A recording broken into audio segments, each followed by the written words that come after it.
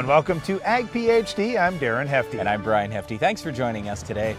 Well, as we get to the middle of the cropping season, or maybe it's the end of the cropping season for you, you might think, oh, I'm pretty home free. But you know what? There are still a lot of insects that can affect corn, soybeans, wheat, and other crops this year. We're going to talk about some of those today. Well, speaking of soybeans, once we get into the reproductive phases where you're seeing flowers out there, pod development begins, that's where a lot of stress is on that plant and things start to show up, like problems that begin really early in the year. Sudden death syndrome is one that you should be watching for. Well, we've got a Weed of the Week, as always, coming up later in the show. But first, here's this week's Farm Basics. Farm Basics is brought to you by the Liberty Link trait and Liberty herbicide from Bayer. The most reliable weed management solution, Liberty Link and Liberty herbicide are the link to efficient row crop production and sustainable weed management.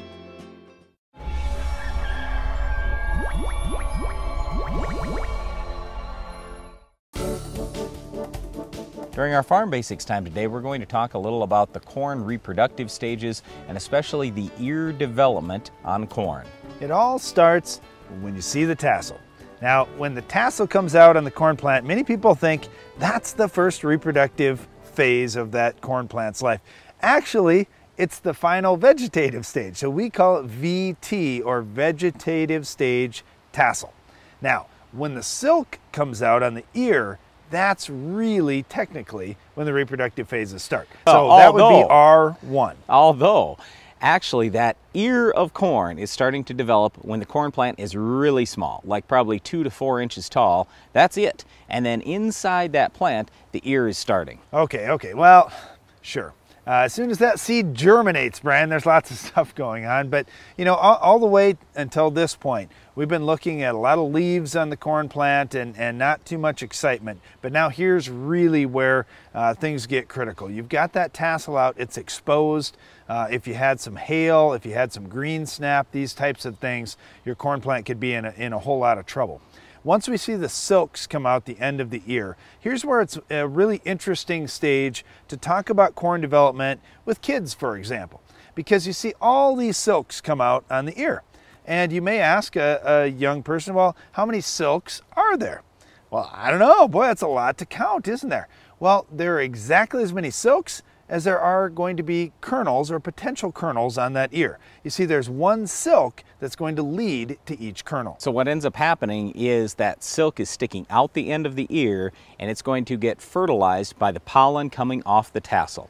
Once it gets fertilized, then it basically is sending a signal and is sending that down all the way to that kernel. Once the kernel is properly fertilized, then the silk detaches from the kernel. So the silk's going to be green in advance. Once it detaches itself from the plant, well, now it's obviously going to die. So once it detaches, then eventually it's going to become brown. I think it's pretty interesting to note too with that silk, because sometimes you may be thinking, well, where does that pollen have to land? Does it have to land right on the end of the silk? Is it like a straw that it has to move down?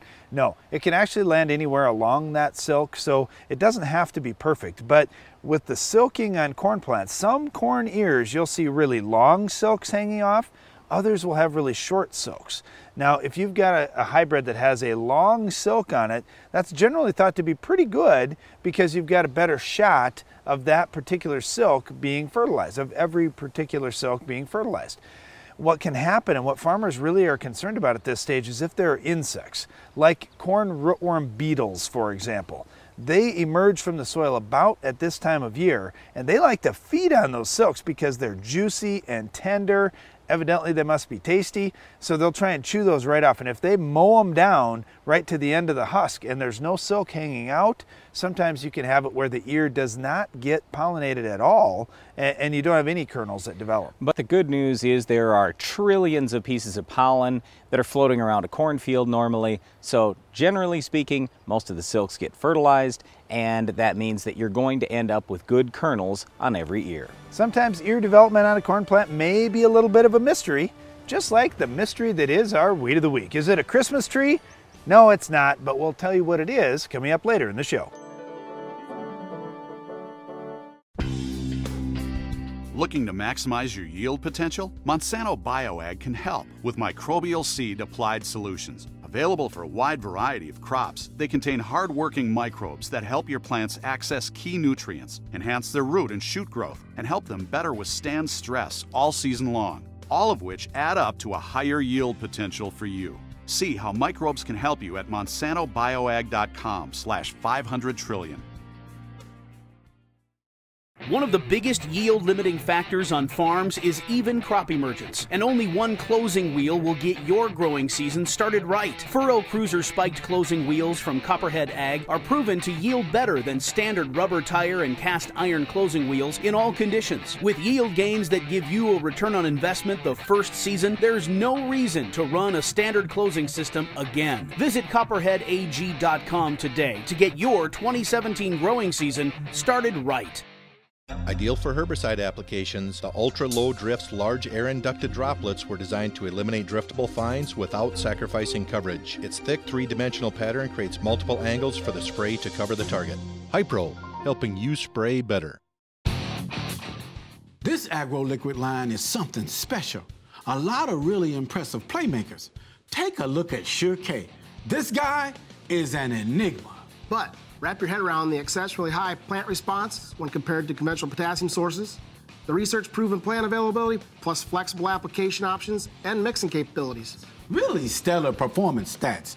Sure K is a true standout, and that's a winning goal on any field.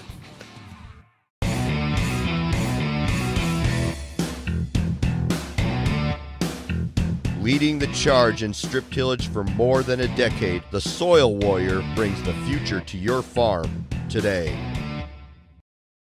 A farmer's attention to detail is what makes the difference. You take the time for service management because you know how vital it is to your operation. You service your field like everything else because soil sampling makes all the difference and gets the results you want.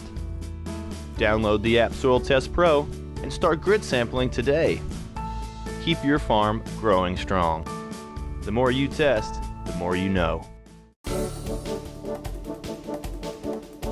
Over the last 10 years in the United States, we've seen a lot of different diseases and insects show up in soybeans, and I think one of the worst ones you can possibly have in terms of a disease is sudden death syndrome. So we'll talk about how to stop that, or at least how to reduce the problems of sudden death syndrome today. Well, with many problems that we face on the farm, we see something out there, we have a treatment option or a farming technique that we can utilize, we go out and we fix the problem. With sudden death syndrome in soybeans, there really isn't a fix. Once you're seeing visual symptomology in your field, you just kind of have to let it play out. So that's really a tough thing to deal with on the farm. So where does it really get started? Sudden death syndrome, as many of you well know, starts with a fusarium infection, and an infection often happens within 48 hours, 72 hours of when that seed was dropped in the ground. So you think about it, wow, I got to have some protection right on my seed to begin with. Yes, it does help to have a treatment on the seed, and there's some good options. Levo would be one that comes to mind that's been shown to give some benefit when you have sudden death syndrome out there. But dealing with that cold, wet soil could be an even bigger thing. Well, the thing I always talk to people about, as soon as they say, I've got sudden death syndrome, I say, how much tile do you have in the ground? You've got to get your drainage problem fixed. Yes, we also want to reduce our compaction issues. So if you have less compaction, you typically have less sudden death because you have a much bigger root system. But you really want to improve drainage in your soil. So if you've had a sudden death syndrome, or if there's sudden death in your area, really work on, in the future, having better drainage. That means more tile. All right, well, sudden death syndrome has been around long enough that the soybean breeders have started to address it. We see some major differences in tolerance levels to sudden death syndrome between varieties at all maturities that are planted right now in our country. Now, like everything, when you're picking for disease tolerance, you want to make sure that you're getting that disease tolerance, but also getting very high yielding genetics. And many of the soybean varieties on the market today would be able to have both those characteristics, that not only are they good on sudden death, they're great on yield. All right, Darren mentioned Levo. The other product that has some activity on sudden death is Myrtec. Now, typically what Syngenta is doing is selling their Chloriva Complete together with Myrtec. The Chloriva is for cis nematode. And what they found is, boy, if we have some cis nematode control and we have sudden death syndrome control, then you're going to have that much more yield. With Olivo, at least that does have some cyst nematode control as well as sudden death syndrome control.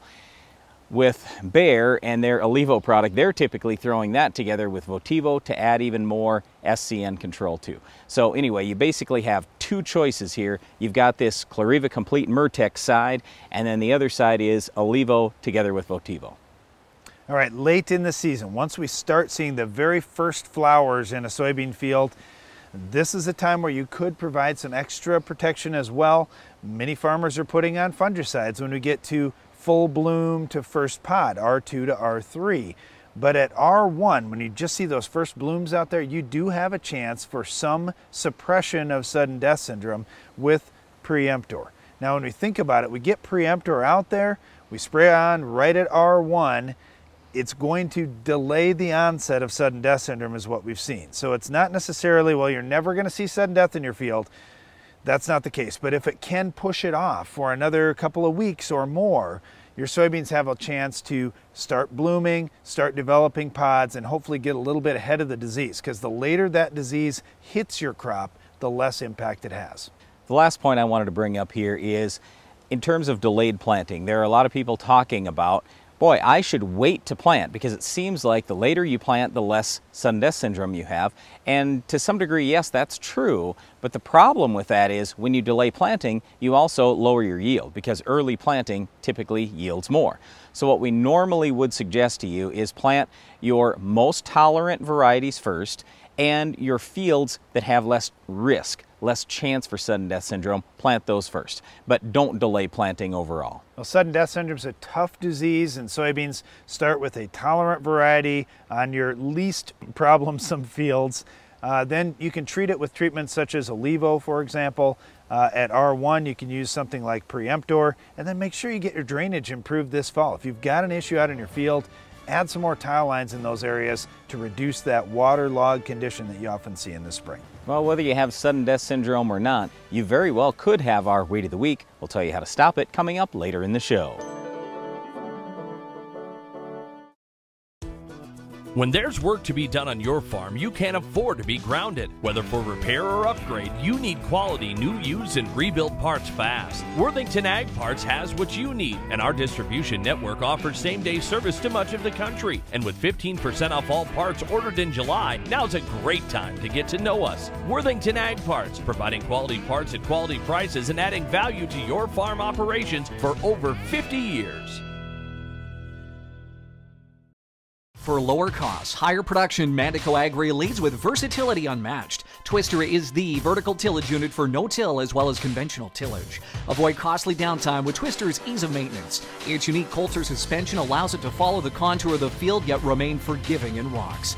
Our hydraulically adjustable Coulter angles mean you never leave the cab, making residue management easier, more efficient. Spring or fall, the Mandico Twister is the new leader. Check with your local dealer or visit mandicoagri.com. Introducing the SoilMax ZD48, the newest addition to the SoilMax Gold Digger lineup. The first plow designed for smaller class tractors, the ZD48 has been tested on tractors weighing between 10,000 and 16,000 pounds with excellent results. Designed for row crop farms, vineyards, irrigation, and specialty crop farms. The SoilMax ZD48 will install tile up to 48 inches deep as well as install 3 or 4-inch tile. The ZD48 truly opens up the world of tile installation to more farms than ever before. So far, looking behind the machine, I'm thoroughly impressed with them. Compared to the older concaves we were running, we were finding about 40 grains, and we put these new ones in it, and it's hard to find one. After the break, I found out about these concaves. While we were down, we put these concaves in, and it was like a different machine. I'd say we probably saved 3 to 5 bushels to the acre. I probably tripled my money just by putting these in. With the success of the Case IH Steiger Quad Track and Magnum Road Track tractors, it's no secret why Case IH is the leader of the track. So it wasn't surprising when the competition started imitating us. But only Case IH offers a 5-axle design to give you a smoother ride, more power to the ground, with less berming and compaction. Still, we're flattered. In fact, if we weren't already red, we'd be blushing.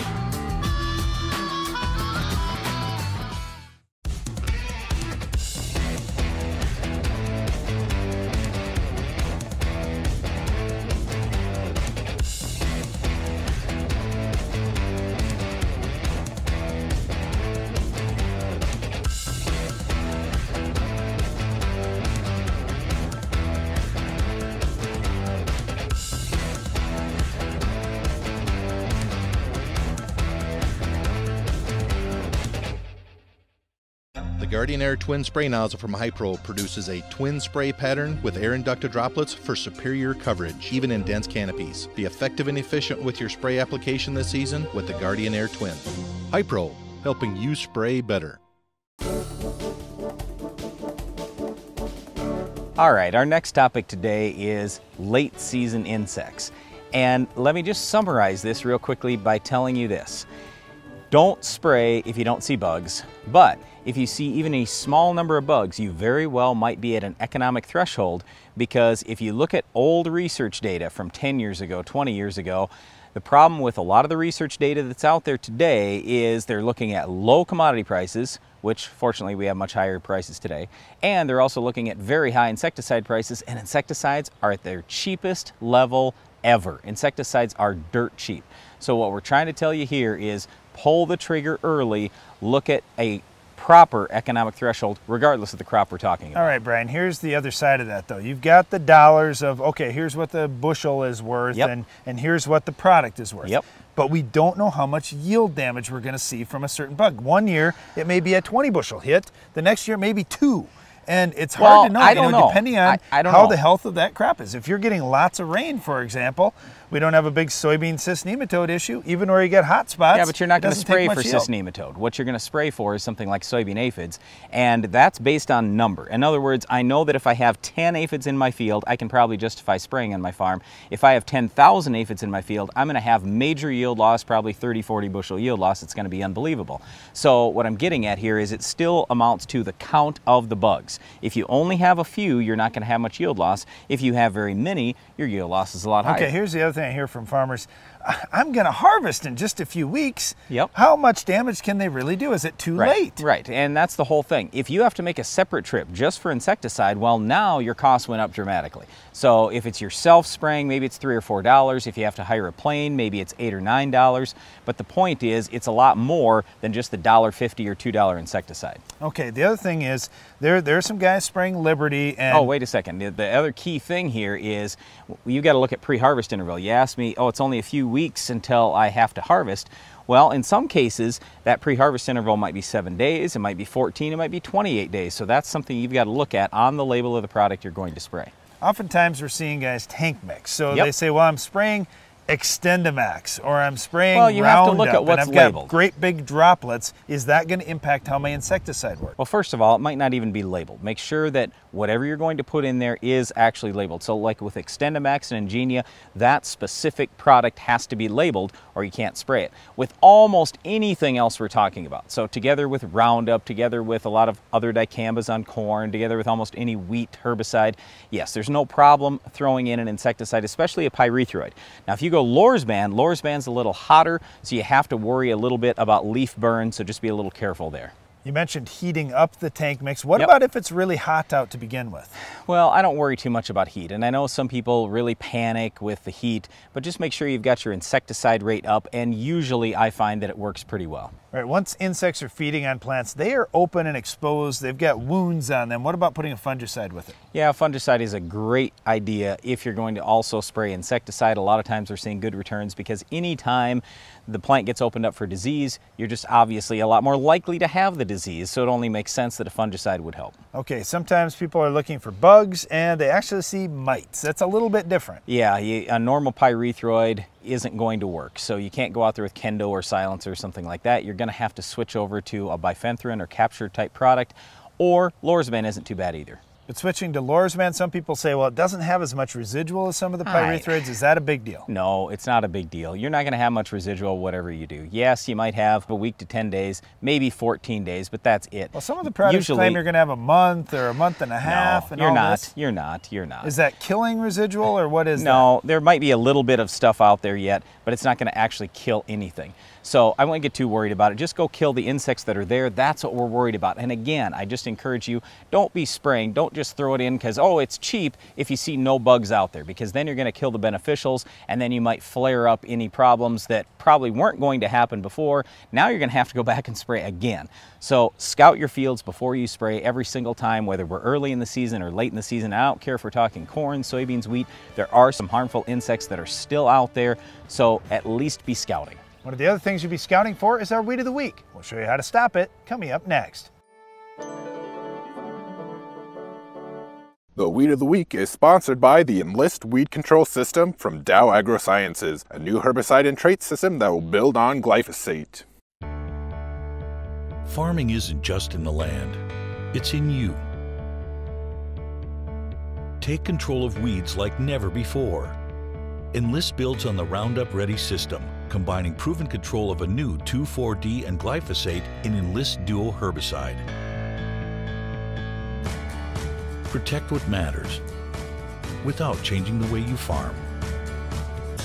Talk to your seed or crop protection supplier today.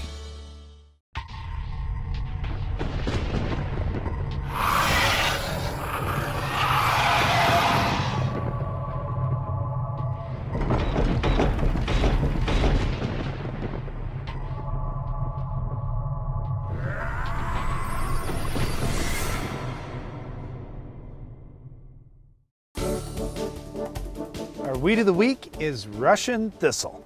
And when we think about weeds that we get out in the field, oftentimes we're worried about resistance. This is one that you hear sometimes about ALS resistance because frankly many of the ALS herbicides have been pretty effective controlling Russian thistle in the past. But fortunately, there are lots of options to control this weed. Yeah, but here's the tough thing, Darren. It doesn't have what we would call normal leaves. It kind of looks a little bit like a small Christmas tree. So how are you going to stick herbicide on there, especially now that everybody wants to go with these great big droplets? A lot of people don't want to run lots of water. They're not running much spray pressure. How much coverage are you actually going to get on there? That's generally speaking my number one concern. With Russian thistle, it's typically one of the first weeds that you're going to see in the spring. And even when you're out there early, this surfactant thing is going to be a big deal because we've got cold conditions. We want to try and penetrate whatever leaf tissue that we've got. Yeah, I get it. Russian thistle doesn't exactly have these big wide leaves or something to land herbicide on, but it is important to have a good surfactant or an oil with most of the products that you're going to be spraying. Well, the other thing is just starting with a pre-emerge herbicide. So if I'm in corn, you can do a number of different products. Personally, I like Sharpen Down, or that's found in Verdict, but you've got a bunch of other good ones too. Anything containing an HPPD is generally speaking going to help. In soybeans, I like our 3 Pre's, a yellow, Metribuzin, and a PPO like Authority or Valor. And then in wheat, I'd go Sharpen. Yes, if it's not ALS resistant, then Prepare is not too bad, but if it is ALS resistant, that's why I like Sharpen. In terms of post-emerge herbicides, I'm most excited about the new Extend technology where we have dicamba we can use right up to and after planting. Well, you say that, Darren, but Roundup is still really good in Roundup Ready crops. Otherwise, the dicamba products or an HPPD product in corn, and in wheat, we prefer Husky. That's all time we have for our Weed of the Week, but Iron Talk is coming up next. We love the quality, we love the construction. We're looking forward to working with Morton in the future. They have this down to a science. They know exactly what you want. They know how to make it happen. It's an easy process. I would definitely recommend Morton. From the first time I met the salesman to the last nail that the crew put in, it has been a positive and professional experience. I'm so happy I found Morton because they just make the job so easy. Find the building of your dreams at mortonbuildings.com.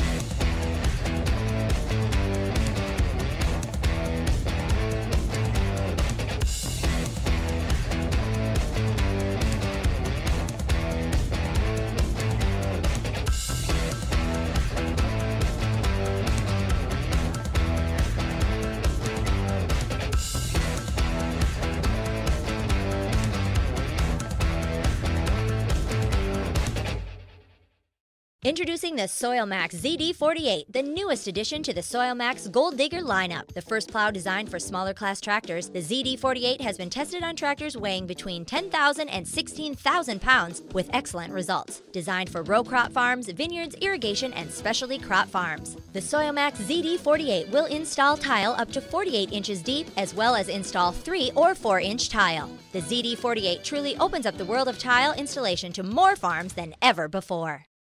For lower costs, higher production, Mandico Agri leads with versatility unmatched. Twister is the vertical tillage unit for no-till as well as conventional tillage. Avoid costly downtime with Twister's ease of maintenance. Its unique Coulter suspension allows it to follow the contour of the field yet remain forgiving in rocks. Our hydraulically adjustable Coulter angles mean you never leave the cab, making residue management easier, more efficient. Spring or fall, the Mandico Twister is the new leader. Check with your local dealer or visit mandicoagri.com. Are you looking for an easy way to apply dry powdered products to your stored grain? Do you want to use the applicator recommended by industry leaders for products like Diacon D and other dry powder products? Changing Time CT applicators successfully apply a diversity of products quickly, easily, and accurately. The innovative CT applicators are designed to give you the most accurate application of products such as talc, inoculants, fertilizers, and other dry products. For commercial use or on the farm, you need the applicator industry leaders are using. CT applicators for the changing times. Iron Talk is brought to you by Case IH. The AFS Connect Farm Management System from Case IH connects you, and only you, to the information you need most from your equipment, from anywhere, at any time. AFS Connect, only from Case IH.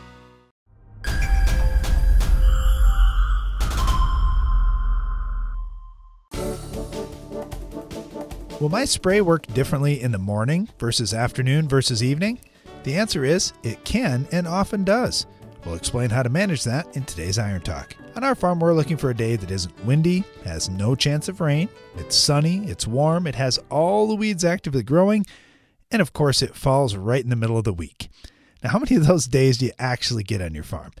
We probably get 2 or 3 of them each year, and after that, we're searching for just a few hours here or there that we can knock out some acres until the next couple hours of suitable weather. Wind seems to be one of those things that's certain to be a problem. Because of that, our operation, and likely yours as well, has been spraying many of the acres either in the early mornings or later in the evenings. There are a few challenges that you should watch out for. Today, we'll talk about moisture. Moisture is critical, and I'm not just speaking about the chance of rain.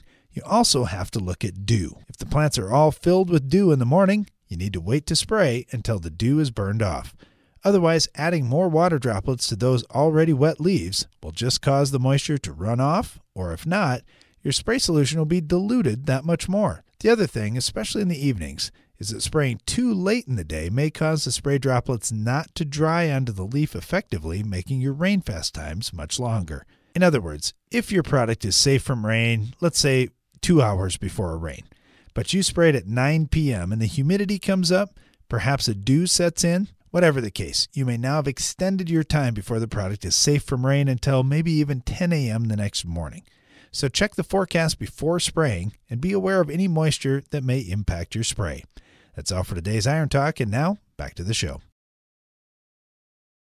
Closed captioning for AgPhD is sponsored by Norwood Sales. If you're looking to expand your farm's grain handling, you want everything to be fast and efficient. The Quick Belt from Norwood Sales is your all-around grain handling solution. Our conveyor-based system uses an 18-inch belt and a 10-inch tube, which minimizes seed damage while moving more than 10,000 bushels an hour. That's fast enough to fill a semi in 6 minutes. Plus, our hood is designed to gently direct the flow of grain straight down, keeping your crop in condition. Keep your grain and your farm moving with the Quick Belt from Norwood Sales. Before we wrap up today's show, I just want to invite you to do 2 things. Number 1, attend the free AgPhD Field Day that's coming up Thursday, July 27th. For more information, go to agphd.com. And number 2, tune into the AgPhD radio show. You'll find us each weekday on SiriusXM Channel 147 at 2 p.m. Central. And don't miss the next AgPhD TV show. We'll have another Weed of the Week, Farm Basics, Iron Talk, and a whole lot more. I'm Darren Hefty. And I'm Brian Hefty. Thanks for watching AgPhD. A healthy soil helps to keep our air and water clean while providing a medium for productive crops, pastures, and shelter belts. To learn more about how farmers are improving the health of their soils, visit the Responsible Nutrient Management Foundation at rnmf.org.